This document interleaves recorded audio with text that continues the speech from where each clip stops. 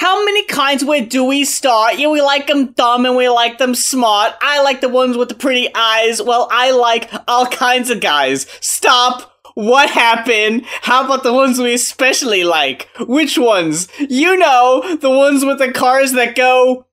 I hear you. Hit it. It's the Going Off podcast. Ladies and gentlemen, we're talking about Latrim. Because I was just reminded about this goddamn song and their, I'm just gonna say, exquisite Jersey accents. The fucking, we like them short and we like them tall. Yeah. Oh my god. I saw someone share the song on Twitter, and I haven't heard the song in... no exaggeration, like probably 20 years. I mean, where would you hear it? I'll tell you where I heard it, which is the weirdest thing. I want to get back into scripted videos, if only to do a series on the history of compilation CDs. Like the Now and the fucking... The Nows and all those ads you used to see in Cartoon Network and shit. Oh my god, dude, because I'm obsessed with them. But...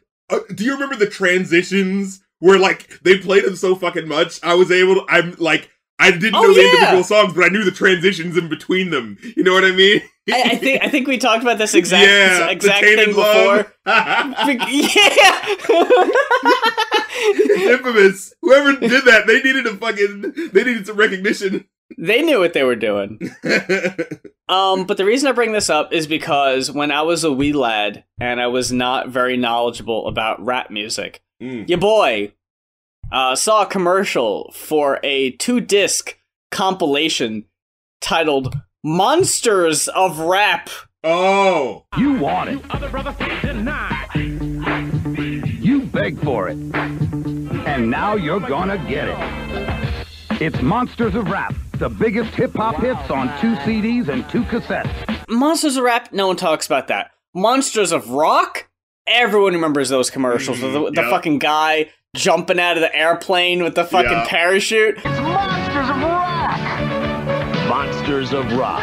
35 huge hits on 2 CDs and 2 cassettes. Featuring Warren.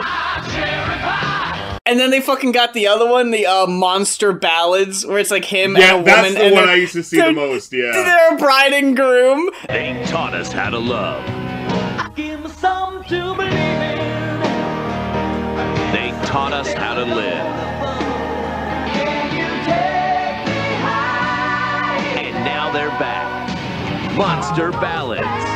35 powerful hits on 2 CDs and 2 cassettes. It's awesome! White Snake. Every rose has its She's only 17! 17! Yeah, and the like. Monsters of Rap, things though. of that nature. Things of that ilk. But see, the thing about Latrim, right, is that they are, I guess, considered, if the name of this compilation is to be taken literally, Monsters of Rap. Yes. So, what I wanted to bring to the table today is I just wanted to share with you the songs that made it on Monsters of Rap. These are the monsters. These are the voices. Yeah, fucking Latrim is making it, you know. Admittedly, we start out pretty strong, okay? We got Run DMC, Walk This Way. But what year is this again? This came out in 99. All right. So then we got Young MC, Bust a Move. Okay, gotta have that one. That one. MC Hammer, Can't Touch This. I mean there's no denying that. It's gotta be there. Sir Mix-a-Lot, Baby Got Back. Once again. Yeah. Snap, The Power. All right. Which version? Then we got Positive K, I Got a Man. All right, you're starting to... Okay. That was not even on Spotify, like the... Are you telling me you don't remember? Fucking, I Got a Man. What's your man got to do with me? You ever like go your whole life man. enjoying a genre and then someone tells you, you don't know about that song? That was a big hit. It was a classic. And you're like, It had a big impact on me and no one else. Okay, well, here we go. We're getting our footing again. We got DJ Jazzy Jeff and the Fresh Prince. Parents Just Don't Understand. Okay. Right? Okay, that's gotta be there. Rex and Effect, Rump Shaker. All right. You can already see what era these are from. I'm like, what year is this again? 1999 when this came out, eh? Yeah. What songs were easy to buy at that time? Yeah, you've got almost a decade of this relatively new genre to comb through. And these are the ones that rise to the top, the cream that rises to the top. Folks like no stranger to the Going Off podcast, Arrested Development, Tennessee. Hey, look at that. Hey! Technotronic, Get Up Before the Night Is Over. What? What? That's not a rap group, that's fucking house or some shit. The lines, they get a little blurry here. How about Mellow Man Ace? Mentirosa. Mentirosa. Because that was the one that's like, oh, you're a liar. You know, it's a song about shaming women for as you did back then. If you're worried about the misogyny, if it missed you with the left, it's gonna hit you with the right. And the name of that right is JJ Fad with Supersonic. Okay. Candyman, Knockin' Boots. Alright, that's the one that makes me laugh. The monster of rap, Candyman. I want to throw a little Father MC in there too. There's a good bit of these. I'm gonna guess here. Kuiper? Oh my fucking tic-tac-toe. Tic-tac-toe! The only reason I know about that song is because Todd the Shadows did a video on the worst of 1991. Oh, that was in there. And I was just like, does this count as rap? How about Snow with Informer? Ooh. Oh, well, there's a girls, La Trim. Cars that go, boom. They love the boom. There is no denying how much they love the boom. Oran Juice Jones with The Rain. Literally nothing is coming to me. Okay. How about does this name ring a bell? Tone Loc with Wild Thing. Okay. All right. You know. Yeah, which version was it? Was it the first version of that song or the second version of that exact same song? Oh yeah. Well, see, Wild Thing, and then Funky Covidita. Bam, bam. It's like, come on, man. I think Wild Thing might be the more well-known of the two. Maybe. I think Funky Cold Medina was first, though. Because that one sounds like the one where he didn't quite get the formula yet. You know what I mean? Well, see, again, this might sound familiar because they did it again. How about Rob Bass and DJ Easy Rock with their big hit, Joy and Pain. Oh.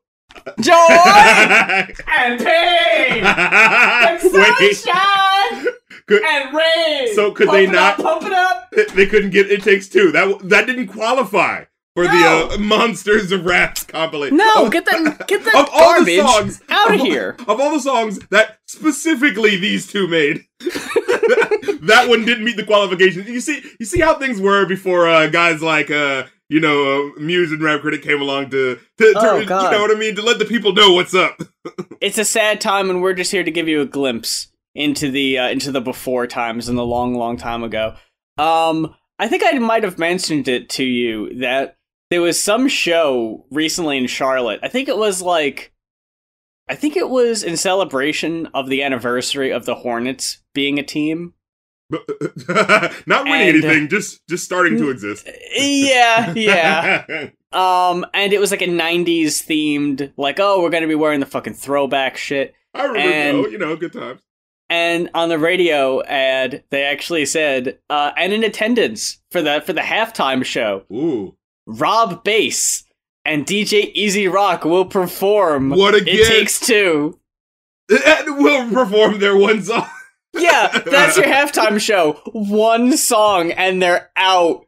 You couldn't even get them to play Joy and Pain as featured on Monsters of Rock. Come on, man.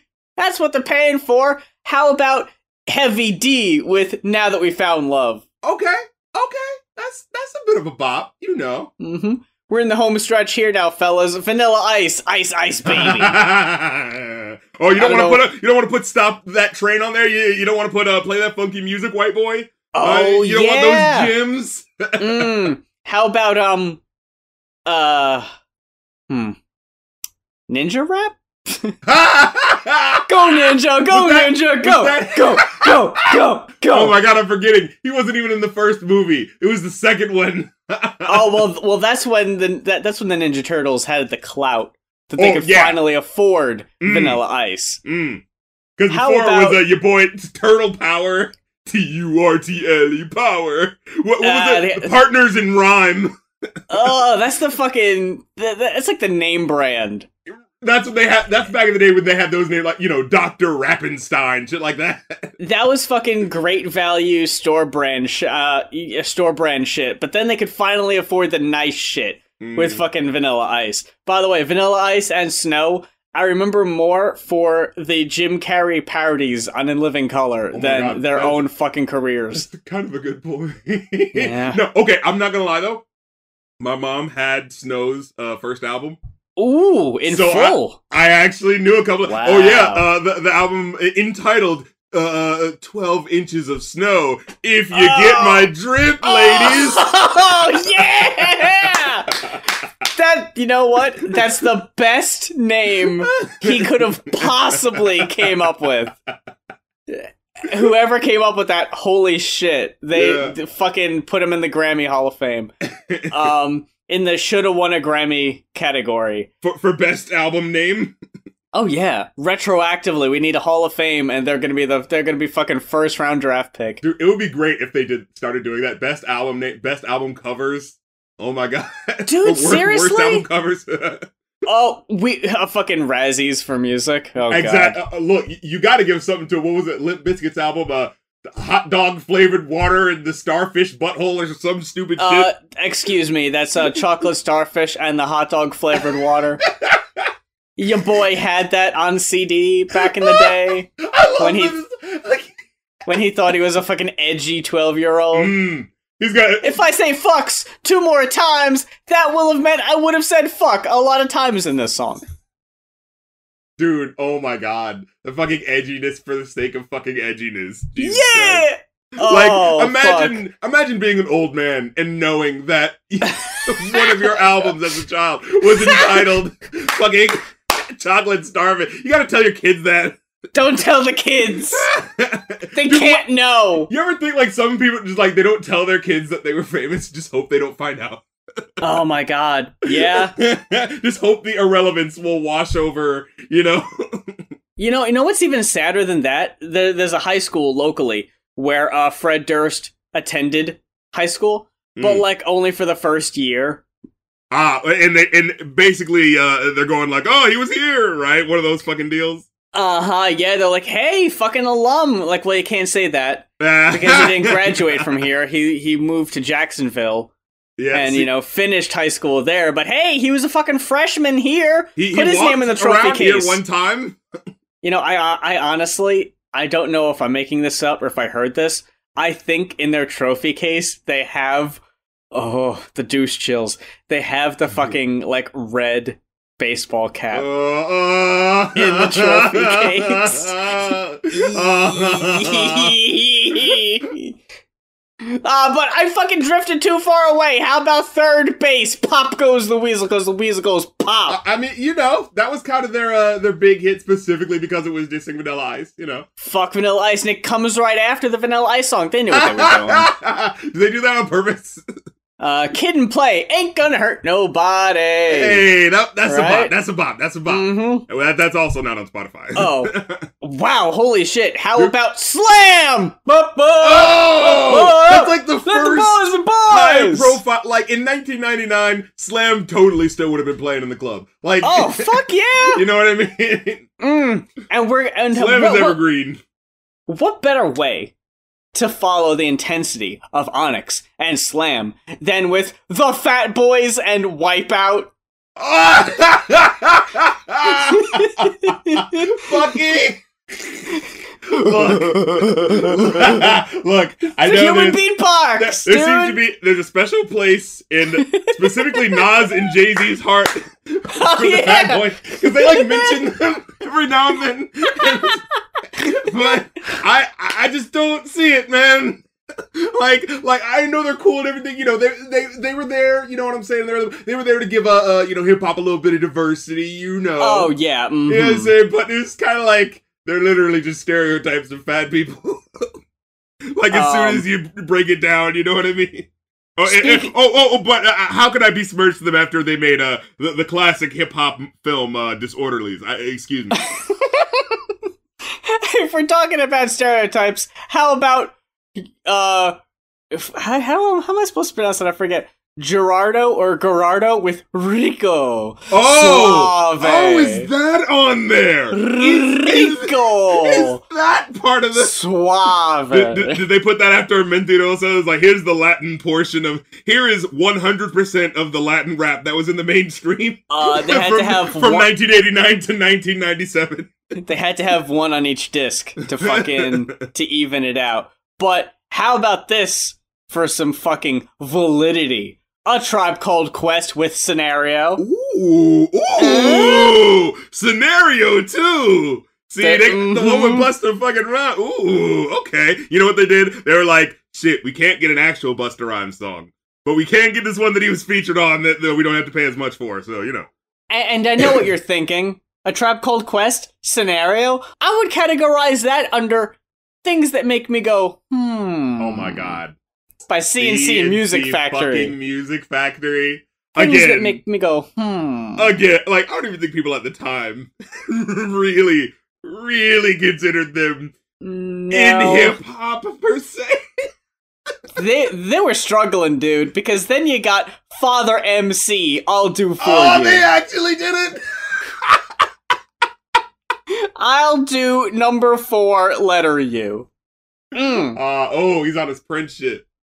How about Black Sheep? The choice is yours. You know, I know people like that song, but for me, it's not that I hate it. I just always hated that like sample in the background. It was just like slightly too loud for me to be able to hear the rappers. So it's just like, here's your butt, here's your butt, come on.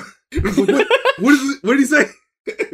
We're in the home stretch. We've got 4 more songs. We got 2 in a room with Wiggle It. Oh yeah, wiggle it just a little bit. The songs that just sound like they're just like sleazy and like grabbing their dicks while they're saying it. Wiggle it just a little bit. How about just mentioned on last week's episode, PM Dawn Set Adrift on Memory Bliss. Okay. Another one that's not on Spotify for some fucking reason. Oh my god! Dude, that one's actually a fucking shame, because that's a really good fucking song. Dude, everyone, go online, spend way too much for this out-of-print CD, because apparently these are the only places you're gonna hear most of these songs these days. Dude, if they're just not on Spotify, what the fuck? Music's slowly disappearing, man. When was the last time you heard a De La Soul song? Like, really think about that. Well, I think that's because they got shit with the record label. Exactly. A couple of their first albums, specifically because the record label didn't give a shit about trying to clear the samples officially. So they're just like, I guess we're just not gonna fucking upload. And like, it's not worth the label's time for them. Yeah. And it's just like, God damn, y'all. So, you know, listen to it while you fucking can, because, I mean, we may think the internet is forever, but you don't know. Yeah. Pretty soon, the only way you'll be able to hear it is on those fucking hip-hop documentaries about the 80s. Oh shit, you gotta fucking record it off VH1. Finally, our last 2 songs here. Possibly the oldest song on the compilation. Dude, if Sugar Hill Gang is on that fucking... No, instead, try Curtis Blow with The Breaks. What? These are the breaks! It's fucking 1982, this is 1999. Who the fuck Fuck would be listening to that? What young That's the upstarts breaks. are That's the listening breaks. to this? And of course we gotta round it up with The Far Side and Ya Mama. What? What? I was about to give them credit for a second. I was like, oh, Far Side, oh, of course. She keeps on Oh, now that one. Oh, of course. Drop, of course. Your fucking mama? Is that even a goddamn single? Razor and Tie does not disappoint. They want to put fucking the Rappin' Duke on there as well? While they're at Daha, yeah. Oh, but yeah, folks. Your boy had that CD as a kid. So, order now. Order by credit card and save COD charges. Rush delivery available. Let's do it. We got to talk about your Patreon request. Yeah. Scroll down. Yeah. A big thanks to Seamus Yassarian, a serpent perplexed. I hope I'm getting your name right. Whoa. Yeah. Name is dope as fuck, dude. Exactly. It sounds like a storyteller or some shit. Oh yeah, a wise sage. For requesting 3.0 by Big Data. Big motherfucking data. Look, you know me, Muse, right? I'd like to think so, sure. I'm a sucker for a concept album.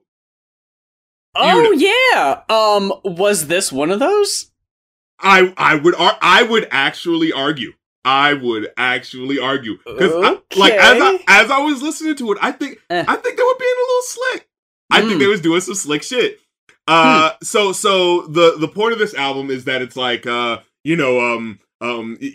album is about people's relationships to technology and how the relationship is like you hear some of these lyrics that are what's the song Slay, where it's like that one doesn't really make it clear, but No. Evolution once again, where it's evolution once again. I don't start you be my friend. It's like, all right. See, I'm hearing doubt in your voice. I thought we was gonna come to an agreement with what was going on in this album, but I feel like we're gonna have a little conflict because But let me make my case. Okay. I'm listening to this album. Didn't know anything about it. I just started listening, and I saw the album cover, and it was like the picture of what looks like a what are those fucking things called? I'd never put them in my fucking house.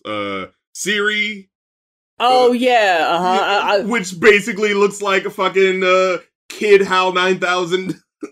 I was thinking almost like one of those Beats pills, but almost like a fucking. But it's got an eye. Yeah, it's a fucking smart home device, Yeah. big data. I get it. They're like surveillance. Yeah, and the whole. I get it. The point of the album is like it's showing you from the perspective of the computer, like its relationship with a human being, or is it a relationship with a computer and a human being? Could it possibly be between two people? Could it possibly be the person's perspective talking to the technology? I thought it was clever. I thought the shit was clever. I thought the shit was kind of clever. Ooh, you read way more into it than I did. Holy shit. Well, and it was actually one of those things where it's just like, the more I started to listen to it, the more I was like, oh, this is kind of cool. I can fuck with this. And I was like, I specifically didn't want to look up anything about the album because I didn't want to break the Daft Punkian illusion of this being like, because think about it, right? All right, you have Daft Punk, they do the really robot voices.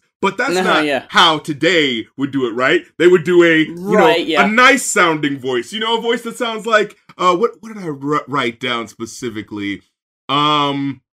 Oh yeah, specifically, it's kind of dark how happy some of the lyrics kind of are, with the little synths and effects adding to the idea of this robot lulling us into safety before it totally kills the shit out of us. Okay. You know what I'm saying?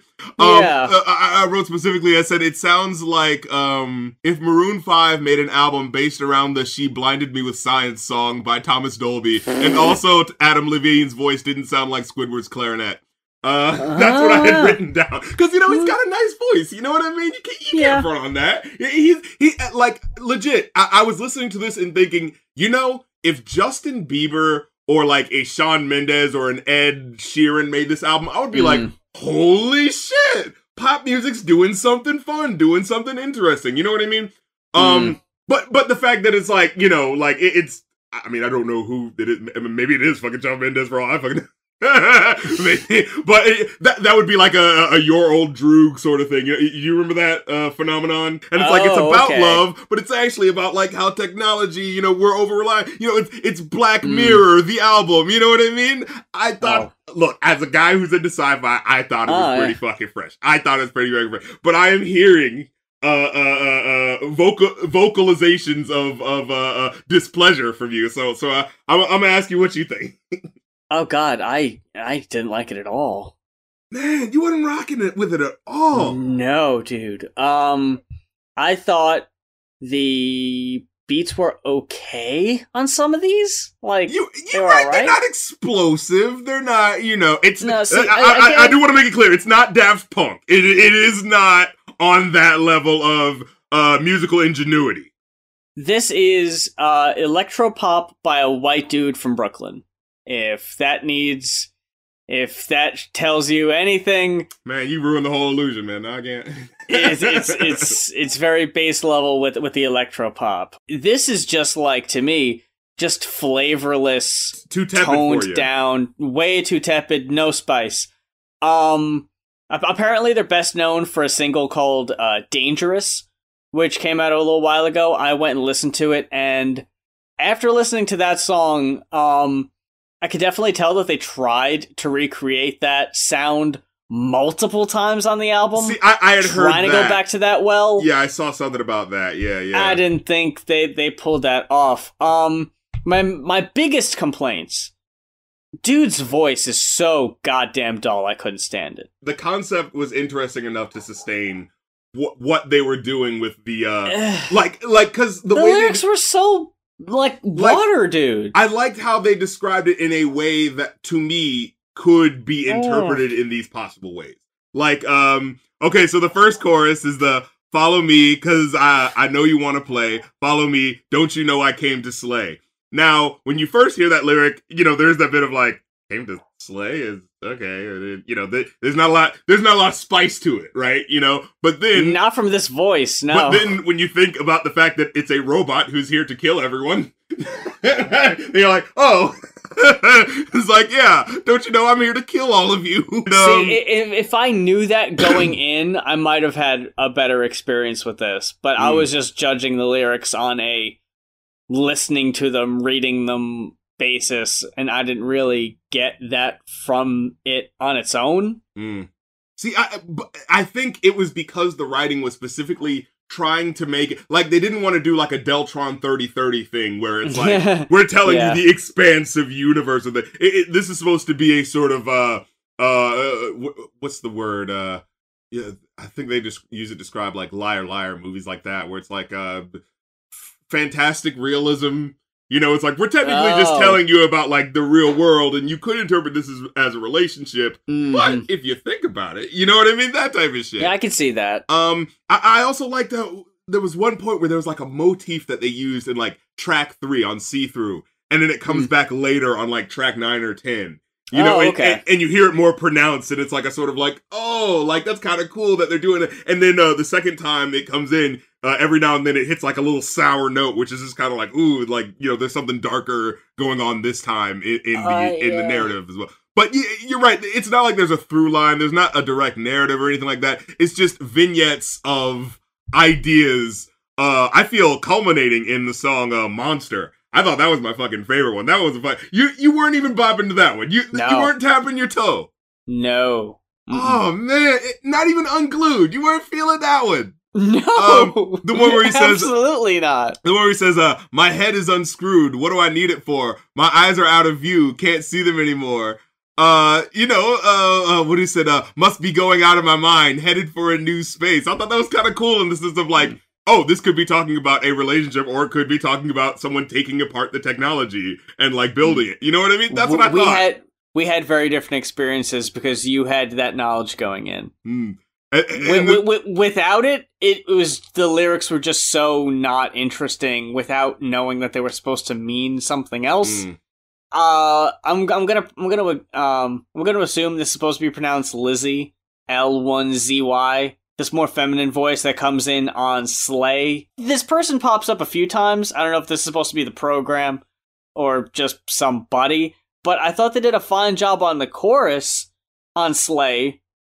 But then when you give them, like, whole verses, especially on songs like See Through, where it's just them, I don't need that at all. Like, not that interesting to carry a whole song. Well, it was kind of, like, weird because I wasn't really sure what role she was supposed to directly play. Yeah, me either. Because it's like, alright, if you have this concept album and this person's coming in, but it sounds like she's the technology sometimes, and it does sound like she's the person getting away from... Like, it very directly sounds like she's that, right? But I don't know, what's that track number 5? Unglued. Again, the one little lyric in there, you were feeling that the 1, 2, 3, X, Y, Z, you and me, these are things that go together now. I thought it was sort of like, because the idea is that a lot of it is, to me, it felt like it was alluding to a toxic relationship. Like, if you didn't know what it was about, it sounds like a toxic relationship that's trying to sound positive. To me, the worst track of all of them is track number 4, Put Me to Work. That fucking chorus was so goddamn whack. That was the most Justin Timberlake-y, yes. I did like when the beat picked up, but that wasn't for most of it, because it was very vanilla during the verses. This whole album was so fucking boring to me. Man, not even Monster! I fucking love that song! The highest rating I gave was a 2.5, and that was to Slay. Really? The last song, Live Forever. No love for that one. I love the way that one ended. Oh, like, yes. Yeah, because all the other songs are kind of, you're right, you know, they're on the same level of, like, techno, house sort of beats. But then you get this last one, and, you know, there's been classical music sort of leanings peppered throughout the album. But here specifically, especially as it gets near the end, it's specifically about, like, the technology not wanting to die or be killed itself, right? And you get to the end, and it's like, you know, it's like, I just want to live forever. I don't want to be turned off. And you know, you hear sort of in the background as the strings and stuff started getting louder, and it's like, and you hear her voice starting to fade, like, no, I don't want to go. I don't want to live. And then this is like, it just like immediately cuts off right after you hear her say, like, I can't see anything. I really wish I knew the concept going in, because I think I would have enjoyed different elements. Like, the end of that song would have made more sense to me.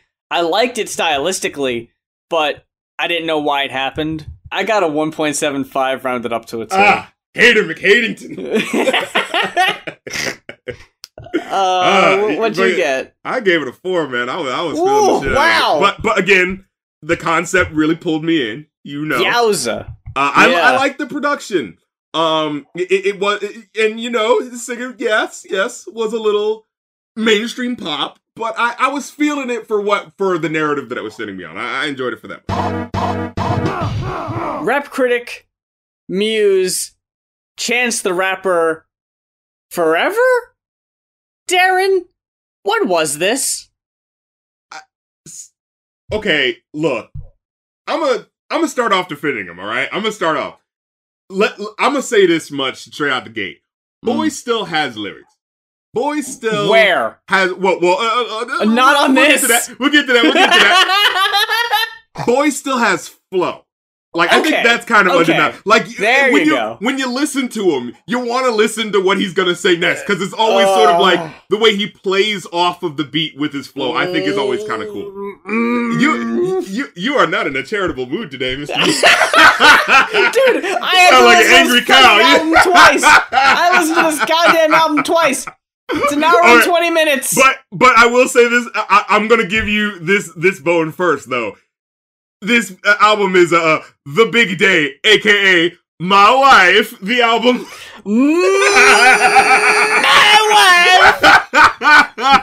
wife. Did you fucking see that? Did you see that video? Ooh, I love my wife.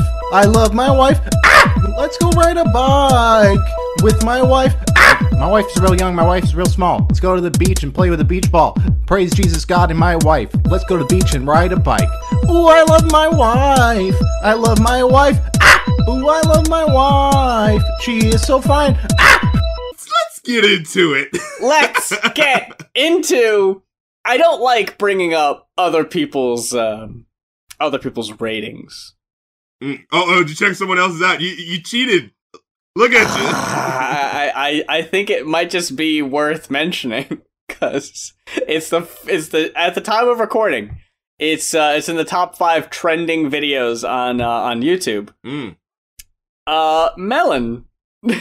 Oh, your boy. Melon gave it a goddamn goose egg. Oh my god! Goddamn! All right, hold on a minute. 0, a zilch, nada. Cold-blooded. Okay, all right. Let me say this much. Let me say what I initially think is the glaring problem of this album. Okay, These fucking beats. the beats are the problem. Man, dude. Like, okay, every time I listen to a beat that I think I'm going to get into, I just go like, so when is it gonna drop? Like, yeah. dude, doesn't it sound like the drums, like, yo, fucking, when you hear All Day Long, you're gonna want to turn that shit up. Specifically because it sounds like you can't hear the fucking drums, because it sounds like they're in another goddamn room half the time. Like, you know what I mean? Like, where it's just like, yo, when is he gonna bump? Like, and the thing is, I'm hearing his flows and how he's doing shit, and that would sound cooler if we could hear what more of him playing off of the beat. I think that's a really, really big killer for this album. Because I feel like there are some dope-ass fucking lyrics on here that are, well, I mean, first of all, kind of get undergirded by the first couple of missteps on All Day Long, where he's like, if you blink, you might miss it. You gotta click it or ticket. You gotta get it before they get it. I'm like, whoa, click it or ticket? What is it? Did you just, like, give me a highway safety precaution? Like, Turn that around, just shows you how don't safe, drown. Your car is not a boat, huh? how nice and safe this album is gonna be. Oh, yeah.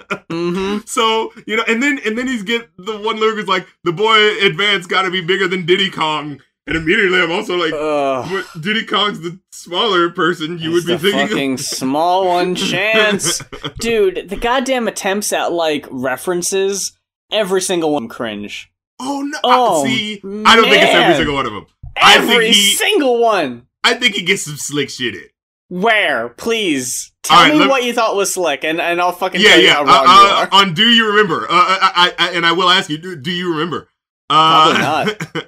Where he says, I remember the summer Lil Chano got a house of his household. Same summer that widowed Gwyneth Paltrow. Back when I could trust my dogs like Balto. My family, the Sopranos. These niggas altos. First album, every track could be the outro. Velcro to shell toes. Things we will outgrow. I love it. See, it's like... That's not a bad progression, yeah. Yeah, it's the flow that is real. It's like, who's the other dude who did the DiCaprio 2 album? Oh, JID. Yeah, JID. There's like this crop of rappers where it's just like the flow is most important, and just hearing how they're like slipping around the beat. So it's like he still has that, but yeah, like again, I'll get to it. But I want to show off this lyric first, where he says, "This was the summer I learned to love the great outdoors. Learn you get fans if you can't keep your mouth closed. That summer left a couple marks like Groucho. That halo can turn hollow depending how low." Like, I love the way he fucking finds little similar words and just like plays with them and bounces off of them, kind of like Tech 9. You know what I mean? I worry.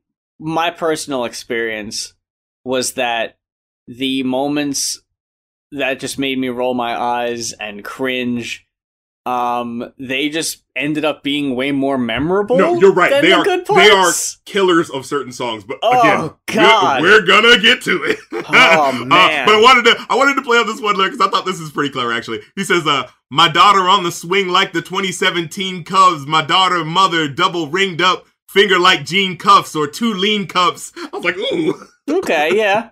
You know what I'm saying? I thought Do You Remember was a nice bit of I thought it was a nice low key summer anthem. Before I heard the rest of the album, right? Because I'm thinking like, oh, this is a cool little, you know, soft little jingle. You hear the little school bell ringing right before his verse starts, you know? Because it's like, do you remember when summers would last forever? Which track's got the highest ratings from you? Okay, so Do You Remember? I thought was pretty dope. I'm gonna have to explain when I say hot shower. Yes, you do. And, show your work. and We Go High was pretty fun. Okay. again, I felt like he was on his lyrical shit in a way that was just like, oh, cool. Keep scrolling. Scroll back to the top. Hit that home key, my dude. No, I can swear there's another song I like. There's gotta be another one here somewhere. Hold on. Slide Around. 2/3 of Slide Around was fun. Okay. 2/3 of Slide Around was fun. You know what I would say? Almost every song could have been great if Chance wasn't on them. No, I disagree. I really think it's the beats. If you think it's the beats, I have to say his lyrics kill it more than the beats for me. Give me some examples. What were you not feeling? Oh please! I didn't write any of these fuckers down. You kidding me? Well, see, because I did write a couple of the ones that were a little. No, what's going on here? The songs I gave the highest ratings to were, and I feel like I might be alone in this. All Day Long. Oh, okay. Do you remember? And We Go High. That's not fun. You weren't feeling Eternal. When he said, no. Side niggas don't look this good, can't cook this good. Fuck all of that shit. No.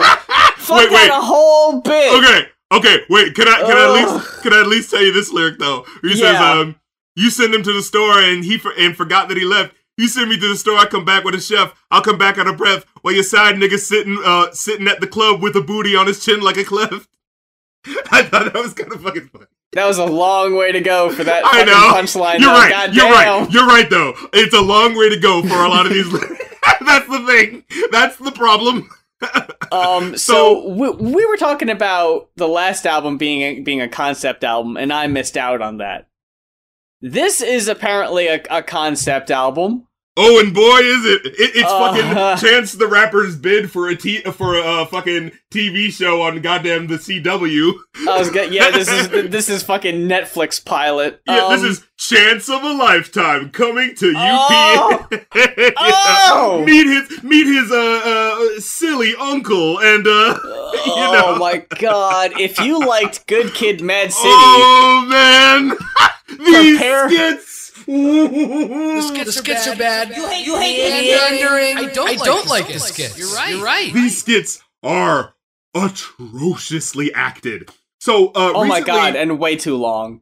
There's remember the Beyonce album, the Lion King album that just recently came out? I still haven't heard it. And so it's like, I think the album is fucking flames. The beats are absolutely incredible. Yeah, she's, working with artists from like in different parts of Africa and shit, and really like giving a unique sound to it. So I'm like, this is so cool. And then they decide to break it up with little vignettes from the Lion King movie with their horrible acting, their fucking first take acting that they fucking did on this goddamn thing. Dude, I was getting those vibes times 10 on this fucking album. Like, and what pissed me off even more is that these are all actors I like. Fucking, you got John Witherspoon, goddamn Keith David, fucking Cree Summer from fucking Rugrats. The girl who did Little Susie. Oh, that holy really shit! Unique voice. Yeah, you got I think what sounds like the mom from Sister. All these fucking 90s, black actors that you fucking know and love. Fucking Jack K on this shit. I missed out.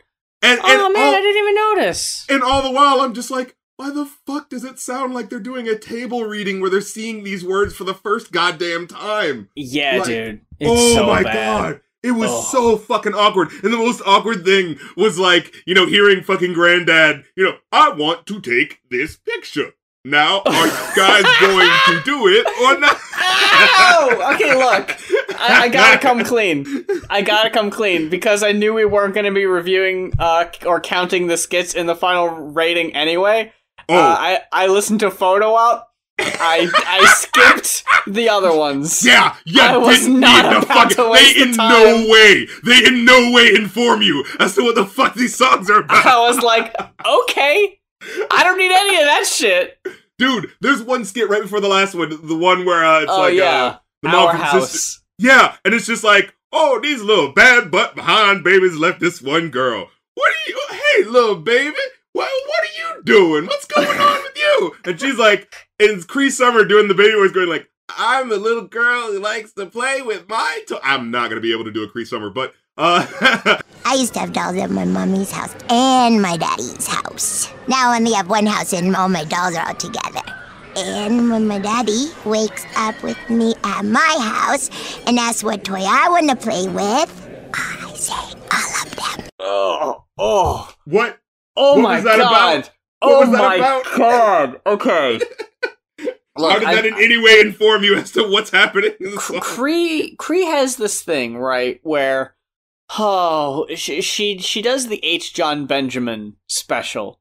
What's that? I'm pretty much gonna do the same voice for every character I do. Because she's got a pretty unique voice. You know? Archer sounds exactly like Bob from Bob's Burgers. Who sounds like fucking the coach from Home Movies. Oh yeah, fucking Susie Carmichael sounds exactly like Foxy Shazam. Is that her name? From from Drawn Together. But it's like, you know what? It's a great voice. It gets the job done. That's fine. Yeah, it's like Macy Gray. If Macy Gray did voice acting, you know. This is the worst I've ever heard her.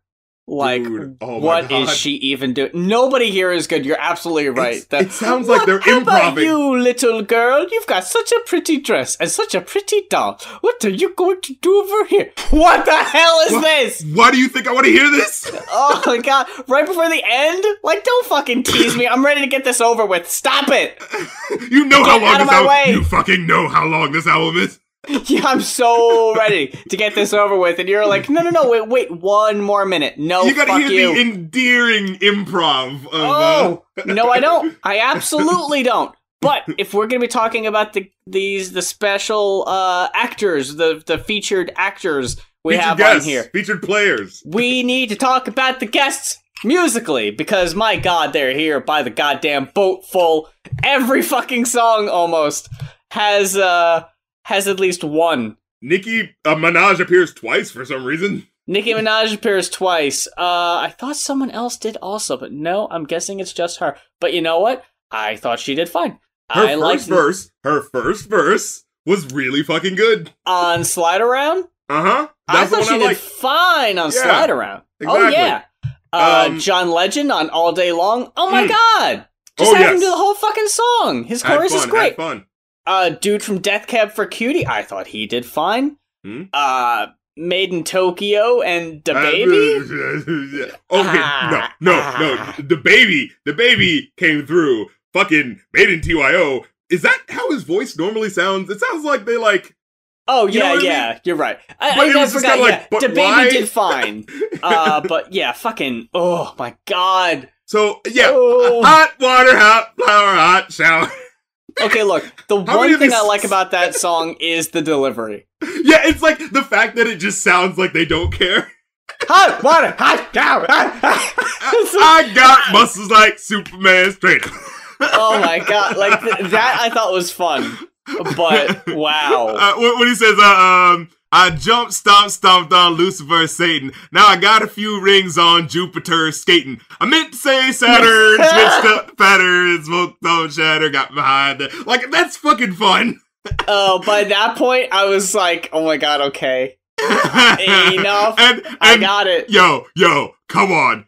Dude! I just caught the flag and the phone was unplugged. Now I was looking down at Doug like... When he got to the part, I had to give it just a little bit of love when he said he says, dude, that shit don't make no fucking sense, like having fucking arguments for paying 50 extra cents for barbecue. Saucing on the workers at McDonald's. I don't want to sit and argue. Good Burger should have told you we all dudes. I was fucking... No. I'm sorry. No. Look, and you know, the rest of the album is filled with little nostalgia moments like that. And you know, I think maybe what it was is, as I go on, I'm starting to think that's what it really was, right? It was the fact that it was like, hey, 90s thing you remember, eh? I'm surprised there wasn't a goddamn La Trim reference. But I'm not gonna act like it didn't make me smile. You know what I'm saying? I'm not gonna act like we all dudes. But you know, I'm a weird type of guy because I absolutely fucking love that song. You know what I mean? So you know, like not even ironically, I'm not even pretending that I'm really above it. But you know, every now and then I like to pretend that I am into the baser arts. You know, no, I fucking love that. I'm dude, he's dude, she's dude, we're yeah, that's fucking communal. That's fun. Fucking Kel Mitchell should have had a fucking record deal. He did a dope ass verse on that other joint, on that R&B song where he actually dressed up as fucking the Good Burger guy in the music video. Have you ever seen this? There's like there's another song out there where he just randomly appears and he starts rapping and he's like in the Good Burger outfit and he's like rapping as the character, and I was like, this is actually pretty fun. Then We Go High, which lyrically I thought was dope. I think this is the one where he had the You God part, which was kind of weird. Oh, it was okay, but like it went it's kind of a cheap rhyme when you're long. just like, I give it up to you, God. And my mind, I mean, I guess just as a Wu-Tang fan, I thought he said you, God first, so that when he said you, God, it just kind of sounded like, did you already say? It's like there's times where he bumps off of similar sounding words and it's clever, but when you just say you, God, and you, God, like, I mean, it's literally it's the exact same pronunciation. Like, it's not even like a. Like that's kind of part of his name. Like, it's not like it's spelled differently or anything. You know what I mean?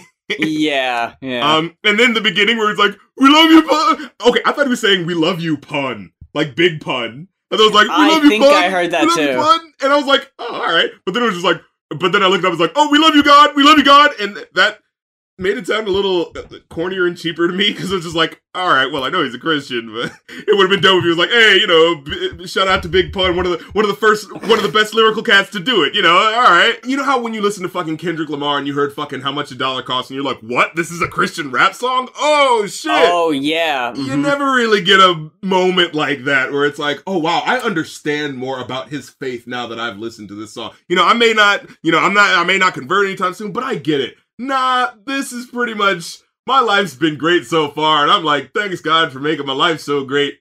And it's just like, all right, that's fine for you. That's great for you, you know, son of a mayor who, you know, started rapping at 17 and got a career. You know what I mean? Like that's cool, but what does it mean? You know what I mean? Like, okay, and I'm gonna say the same thing about when he talks about his marriage, right?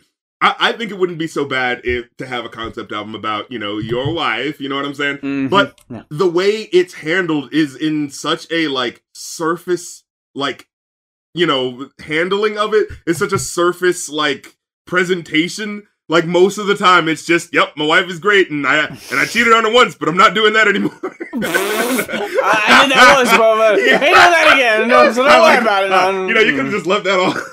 Like, you know, but okay, he's being real, you know what I mean? I wouldn't have found out if you hadn't said it, Chance. Yeah, exactly. You can keep things from me. I honestly don't care that much. Know you always with me like how Diddy be with Blue Dot. Got us moving around without the straps like a tube top. Got me big comfy like Molly's couch. Floating around the city like Malcolm X dollied out. I thought that was really dope. Especially like floating around the city like Malcolm X. Like literally a reference to the Spike Lee movie Malcolm X and the technique that Spike Lee does, you know, where it's, you know what I'm talking about, where, it looks like the camera is just, like, following them while they're floating.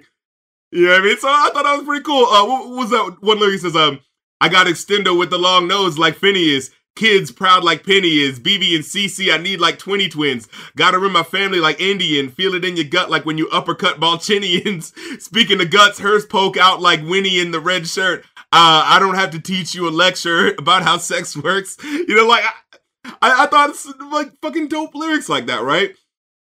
Then you get a song like I Got You Always and Forever. Oh. And that's exactly where, like, all the things that were little needles, you know what I'm saying? Little things that were like, all right, I'm getting through it. That's where it just becomes like, oh, this is just 90s house. Like, or 90s, like, you know, and in the way that's not, like, fun. You know what I mean? It's in a way that feels like we just did a little improv. Remember the 90s? Like, it was literally remember the 90s. Like, it wasn't like, this is a beat. Remember when J. Cole did that song with TLC? The on my way, on my way, on my way now? I thought that was dope how he incorporated that sort of sound. This just sounds like a literal Pale imitation. They know how much you like that snare drum, you know, that's fresh out of the, it's getting a little stale in the 90s, you know what I mean? But it was big in the 80s with Michael Jackson and fucking Owner of a Lonely Heart. But by the 90s, yes. you know what I'm saying? Those fucking pre-programmed drum loops, you know what I'm talking about? But that was getting a little stale in 91, 92. But for some reason, that was Chance's favorite era, I guess. You're right. We did get a little off track with the features. Fucking I Got You Always and Forever, and the other one, Found a Good One, Single No More. Oh, if there were ever two songs where you kind of got it the first time, you got In Vogue on the first one, and then you got SWV on the second one, and yeah, they are so redundant. Holy shit. And they are so obnoxious. Oh my god. They go on for way too long. Yeah. I Got You Always and Forever is almost 5 minutes. Found a Good One is about 4.5 minutes. And why?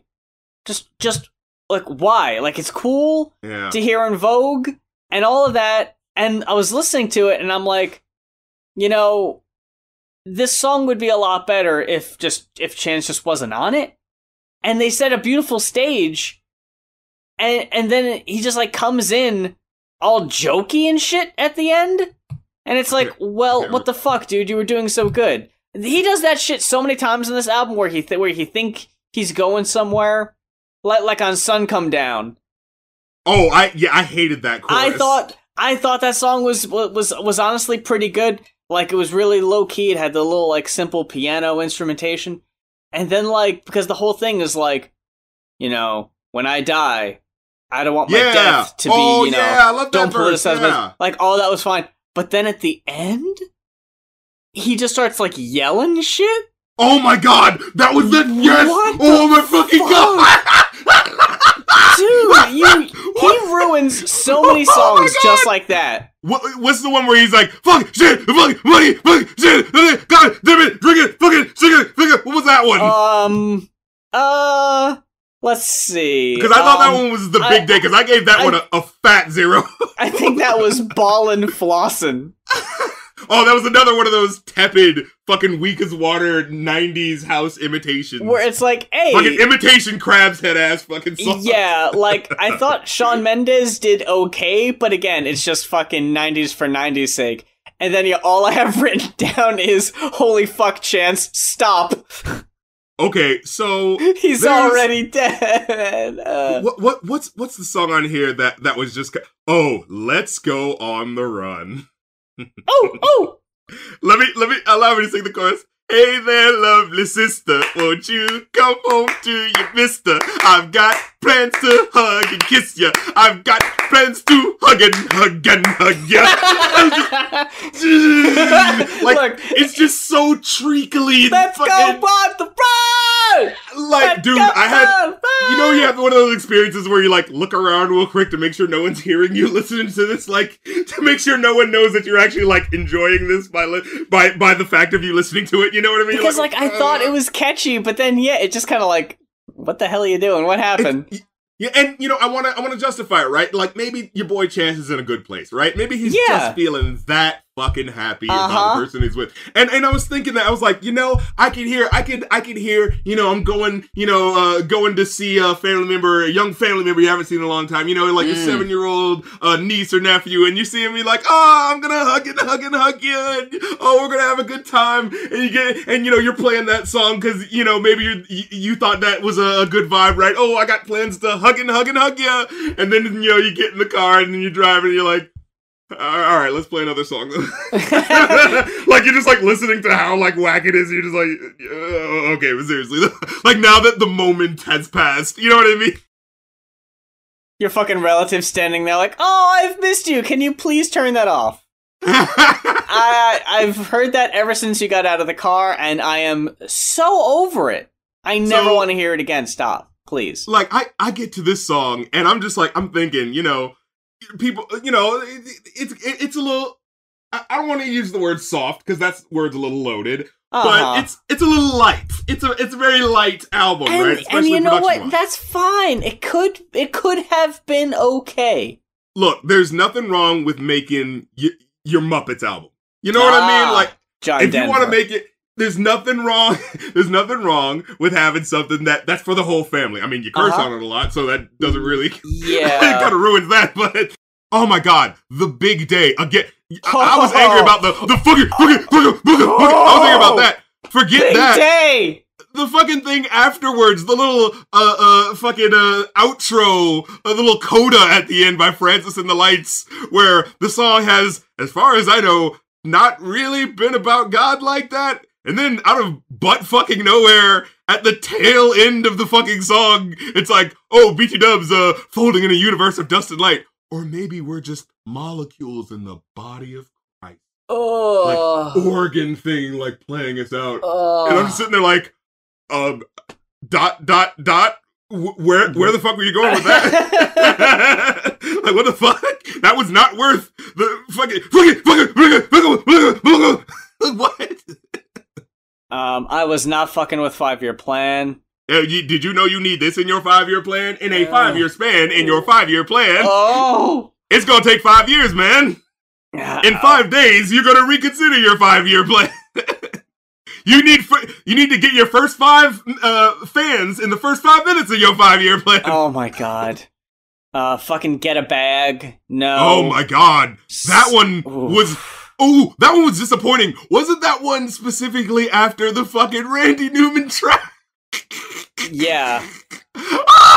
Randy Newman on 5-year plan. Randy Newman! Yeah, he was in that. Man! I first heard it. He really is trying to bring the 90s back, ain't he? Just in time for Toy Story 4, yeah. Exactly. He knew. I'm listening to this fucking track. I'm enjoying the album for what it is up to this point. Yeah, saying all of a sudden I hear, time has come, time has come, time has come, time has... Like fucking overlaying each other. I'm like, who is this drunk old guy that they got in the studio? Is this like Chance's, like, you know, uncle once removed or some shit? You know, like, who the fuck is this person? And then I look and see, oh, Randy Newman. Wow. All right. You fucking did it. You went there. The genius behind short people. Oh my god. Yeah. And then, dude, to give you, like, if you didn't think this fucking thing was treacly enough, his Christian foray into Christian rap, if you didn't think that was silly enough, this fucking Easter ready ass fucking song has a guy named Peter Cottontail on it. Like, what the fuck? Like, yo, this really is an album for a kids' TV show. This motherfucker got fairy tale creatures on his goddamn album. I also gave ones to Found a Good One and Town on the Hill. Town on the Hill was the most, like, blatantly Christian song thing, where literally, like, the only saving grace that you'd have is, if this came on a Christian radio station, I probably wouldn't change the channel. That's literally it. It would just be like, oh hey, look, they got some musicians on this song. Hey, look at that. You know what I mean? Slightly more interesting than the other shit going on. Fucking Get a Bag. So let me lay this fucking stage for you. Yes, please. We have the outro at the end of the last track, fucking 5-year plan. Randy Newman decides to lay some wisdom on us. Fucking somebody hurt you real bad, and you don't know what to do, and you think, how so many people live through things like this? Sounds crazy, but it's true. You can get over anything. Almost. I'm telling you the truth. The one thing left to say is... And mind you, he's not saying this as fast as I fucking said it. He said it as slow as the fucking... Yeah. The last part I just said. So it's like, the one thing left to say is... And you're like, and then you get into the next song called Get a Bag, and you're like, the one thing left to say is, get a bag? Like, what? Get a bag! Get a bag! What, with the intro of the song, he's like, I'm telling you now, you're my only, I'm telling you now. It's like, the one thing left to say is, I'm telling you now you're my only one? Yeah. Like, it's just like, what the fuck? Like you did this obvious build-up, and it's just like, that in no way is connected. Like, these are not fucking, this isn't a fucking, you know, people, you listen to it because of the internet. Well, you can't listen to The Worst Guys without listening to the intro that comes before it, you know. That's not listening to the song right, you know what I mean? I don't think I need to listen to this fucking song before Get It Back. Matter of fact, I don't think I need to listen to fucking Get It Back. Yeah. Oh my god. Dude, talk about a song that sounded like it was supposed to be fucking going somewhere. I'm telling you now you're my only one. Oh, this is the song that's definitively probably gonna be about his wife, but it's not really. No. It's about you need to go get a bag and get some money. It's like, oh, well, alright. Only 16 tracks in. And then Slide Around again, you know, dope lyrics. I like Nicki on it. You know, bit of a surprise. And it was one of those things where it's just like, oh, snap, hey, that's cool that she was here. And then when she shows up again, you're like, man, you know, have you ever heard of Wearing Out Your Welcome? It's like you get in and you get out, bro. I'm sorry to say, I mean, maybe I'm just not in tune with the dope lyricism like that. But I think when I'm listening to a song called Zanies and Fools, which has a switch up to being this African fucking, you know, late 90s sort of Time Life presents the sounds of countries that you've never been to, you know. It's possible, vous allez comme l'air, vous allez, all this cool stuff thinking, you're like, oh, snap, he's gonna end this on a big fucking Michael Jackson, like, big-ass fucking number, and then it's just like, no, not really. The lyrics aren't really about anything like big, and fucking Nicki Minaj gets in there and makes it even less important. Like her fucking last lyric, like the last lyric before the album is over, it is like, oh yeah, you know, I'm killing these beats. I might go and rock some gold teeth, and then you hear it's possible, it's possible, and like that's the note you wanted us to end with, Chance. It's possible that Nicki Minaj may buy some gold teeth. That's in the cards, yes. That was your boom. Album is perfect. It's like when Nicki ended Pink Friday with Stupid Ho. And the last line is, I am the female Wheezy. Like, my identity is directly tied to the male who's more famous than me. Oh, fantastic. I mean, you know, we could talk a little bit about Found a Good One, the fucking weird-ass switch up in the middle, where it randomly becomes, like, where it's just like, oh, I found a good one, I ain't singing no more, I ain't singing about it. Oh my god, it's so annoying. In the middle with the slow down, the dude whose voice is slow down, the fucking, this right here is my wife. That's not the lyric, but it is basically what he was fucking saying, you know? I'm trying to decide whether or not I round up or down. Well, you know, when they go low, you know, Chance would advise, but I mean, you know, I'm gonna go with my heart on this one. I'm giving this a 2. You know, I was actually having a bit of a similar dilemma.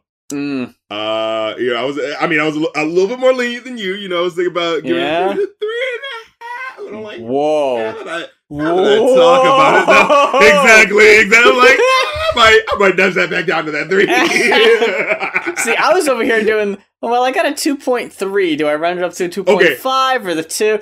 No.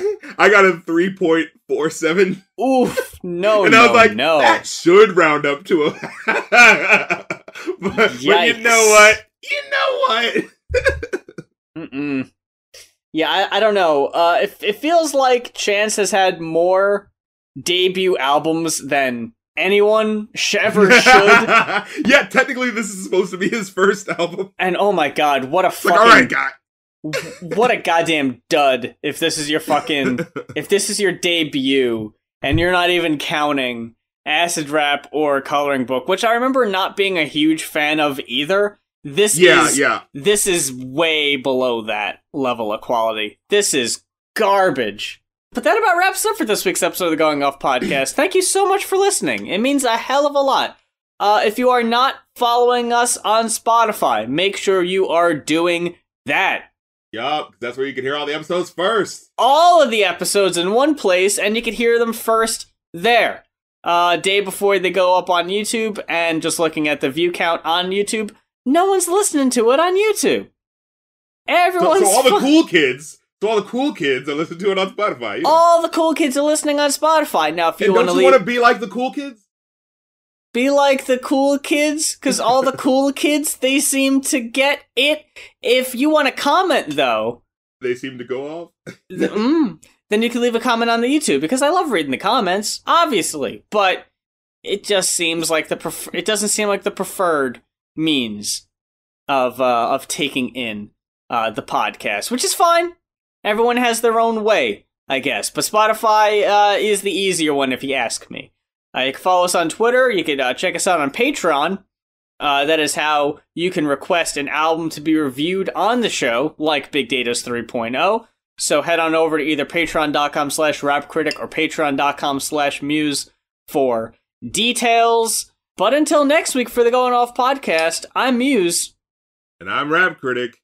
My instructor, Mr. Langley, he taught me a song to sing. If you'd like to hear it, I can sing it for you. Yes, I'd like to hear it. Hal, sing it for me. It's called Daisy. Daisy, Daisy, give me your answer due. I'm half crazy, all for the love of you. It won't be a stylish marriage. I can't afford a carriage. But you look sweet,